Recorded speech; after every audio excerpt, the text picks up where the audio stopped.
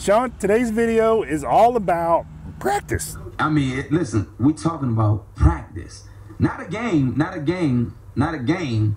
We talking about practice. Don't forget to subscribe. I'm giving away free swag every week to the best comment. But in order to win, you've got to be a subscriber. So click the subscribe button. You get a chance to win some really cool free swag, handmade by Shaun Webb. Seamstress. So, Shaun, we see this all the time, and actually just give us an example of what we see practice like. You've got a beautiful range here at 265. Okay. What's a typical golfer's practice look like? You ready? See if I can do it. Didn't like that one. Rake another one. Nah, that was better. Right, a lot of machine gunning. Right, those last two were actually impressive.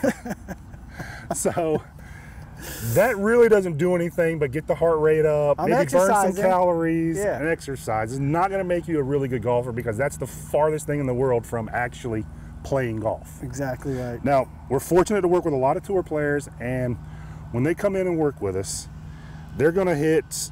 So a typical lesson would be the guy maybe comes in and thinks it's his job in the lesson to get all these balls from here out there somewhere, right? Oh yeah, and accomplish it sometimes. And it'll accomplish it. And when we work with our pros, it'll be basically one or two balls, marinate on whatever they're doing. They might go sit down and think about it. They will sit down and think about it, talk about it, get back up, try to feel it, another couple balls. It's like night and day the difference in how they go about incorporating change into their swings. And it's one of those things that pros do that the average amateur can absolutely copy and get better at by doing. So one of the practice routines that we get from some of our players, and it's a really cool idea, is to actually have like a pitch count or a ball count. So let's say we're working on your plane, all right, and you're gonna have one swing thought in mind, okay? Whatever that is, whatever we're working on, I'm gonna give you 3 balls. Okay. And I want you to really focus on the mechanics of what you're trying to do. Okay. All right, so let's fire this one off, thinking about the mechanics of what you're trying to do. Okay, so, you know, for myself, I tend to get the club maybe a little bit to this way. Okay, that's So what I want you to focus on in this swing. I'm gonna focus on doing this a couple times before I take the club away just to feel it. Yep. And then I'm gonna maybe hit one kind of slow, but feeling that only. Okay. Okay. Good. All right, so typically we'll have some sort of a feedback device, so you can be focusing on it and we'll get the feedback for it. Okay. So I would have you hit these 3 balls with Okay. that in mind, nothing else. Okay. All right, then I'm gonna give you a ball, and I want you to make a golf swing as athletically as possible, trying to feel those same changes. So you're not really focused on mechanics, you're just trying to incorporate what you just did. Beautiful. Okay. So now we've got 3 really good swings, sort of a block practice, and one kind of a golf swing natural. You'll Okay. go through the process of picking your target and all that. So we're practicing with 3 really focused swings to 1 natural swing. Okay. And then we'll do several reps of that, maybe 8 reps of that.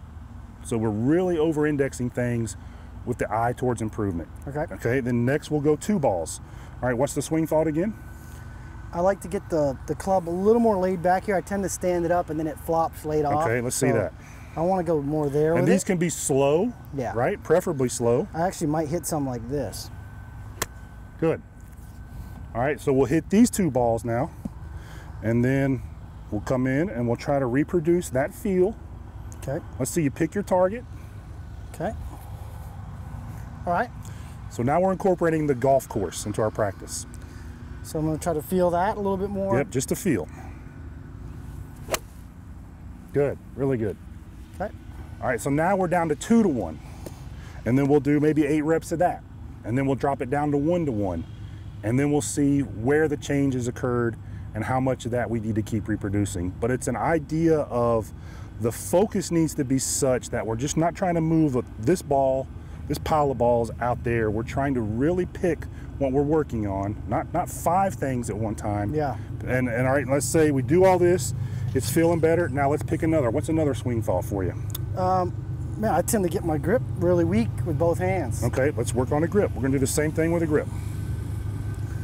So there's a drill that I will go through normally to get it right that I don't always do, which is probably half the problem. Okay. I'd like to get my finger on the side of the shaft. Like it. and then here.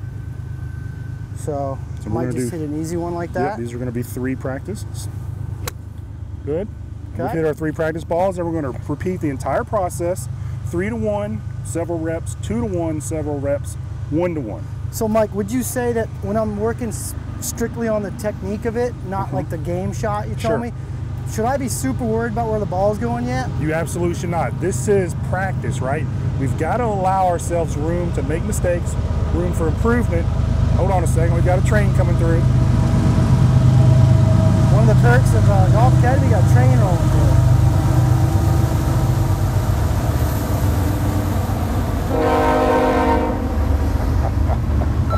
Okay, Mike, so the question I have, and I see this a lot during my lessons, how focused should I be on the flight of the ball when I'm strictly just working on technique and gaining the initial feel for the new movement? Should I be real concerned about it? No, our focus is right here in our movement. So we want to focus on incorporating a change, right? When we're changing a motor pattern, it's not going to be pretty. No. It's just not going to be pretty. You've got to allow yourself or disassociate yourself with what the ball is doing just for this. That's why I like doing 3 to 1, 2 to 1, keep going back and forth. But you're 100% right. This is not time to focus on or get upset or emotional about the shot not coming off how you envision it, because again, we're trying to change a motor pattern, and that's what the focus is for what we just did. And you have to give yourself time. You know, the club, if you actually are successful in putting the club in a different spot, somewhere in the backswing or downswing, you have to give your brain time to sort out the release and to find the club face again. Absolutely. So let's say that you've gone from being kind of an out to in player to a little more on plane. Well, that's a totally different release action. You have to give yourself time for your brain to sort that out and say, okay, I used to be this way. Now I've got to let the club head release a little differently in order to put the sweet spot on the ball, and that takes repetition. Yeah, just visually, your eye is now going to see the club coming from a completely different spot, and give it time to take hold. Absolutely. And you'll start finding the club face again. If you have some feedback, a great teacher like Mike, or using your iPhone, get some feedback on what you're doing and the things that you're working on. And if you see that you're doing them correctly, but you're still not liking the ball flight, stick it out, because I think you'll find that once your brain kind of reorganizes where impact is, start hitting the middle of the face again, now you're back in business. Stick it out and slow it down. And slow it down. Yep. All right, so that's our block practice. That's our mechanical practice. Now, if we're starting to make some gains, or when we're starting to make gains on that mechanical practice, now we can start to shift into where the ball's going. Right. And it's not uncommon to do this inside the same practice session. So let's say you got an hour to practice, maybe do that first 30 minutes of this block practice. Now let's start to actually play some golf shots. So just like we were doing 3 to 1 before, now we're going to do 3 to 1 the opposite direction. Okay. So we're going to hit our shot. Okay. We got one ball. This is all mechanical thought here. You're really going to focus in on that same feel. Okay, I'm making that same change. Okay, I'm going to work on playing again, because I feel like I didn't quite get that. I was a little too here, so let me check that a couple of times. And I'm just going to chip one out there kind of easy and slow. Good. Okay. All right, now we're going to do our 3 balls.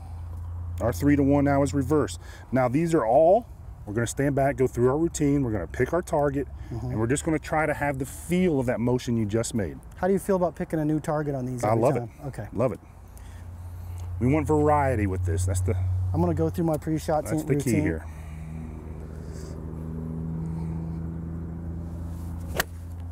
Good.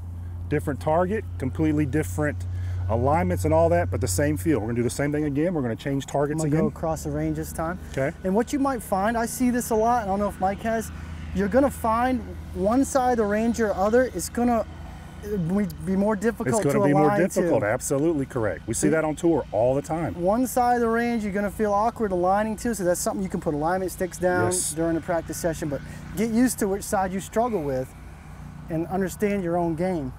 Still feeling it, right? Yeah, I'm still feeling that motion there, but I'm going to try to make a normal pass at it. Good. All right, now let's put this one right down the middle. Okay. So, routine. So we're shifting from mechanical focus, really body movement focus, now into the feel, to the fluidity, to the athletic motion of all this, and trusting that it'll eventually show up if we do the reps. And what I have my players do a lot of times, I'll incorporate into their pre-shot routine something that they're working on. Absolutely. A lot of my juniors tend to make a poor takeaway. I'll have them make a couple of little waggles here side of the ball to feel it. Now I'm trying to turn the brain off a little. I still am going to pass through that spot, but I'm trying to feel more athletic with it. And hit a shot out there. Love it. Really solid. Something like that. So I don't think it's a great idea to try to think no thought. No, How about that doesn't think work. no thought. I don't think that really I don't think it works either. We've got to really be in control of what we think, right? So the first half of this practice was all about the mechanical, trying to make a change. Now the second half, that thought shifts to the playing of that feel and putting it into practice. We're in control of what we think. It's not trying to eliminate thought. And something I want to bring up that I've heard other teacher, maybe one other teacher said, but I really like it. You want to give yourself something to do. You know, Yes. Everyone says, don't do this, don't do that, don't come over the top. It's much better to give yourself and your brain something to do. That's a more positive Absolutely. mindset, I would say. And also, when you focus on something to do, I think it's a lot easier for your brain to get around that motion. Right. Instead of not thinking, to do it. don't come over the top, give yourself the idea of I'm dropping it on plane, and you'll see better results from it. And if you've got a golf teacher that says, don't do this, don't do that, and they're not telling you the what to do, you may want to find someone that can help you give you the what to do's. Yeah. Think positively, practice positively with really good intentions, and you will start to see the progression and the improvement that you put the time in on. Beautiful.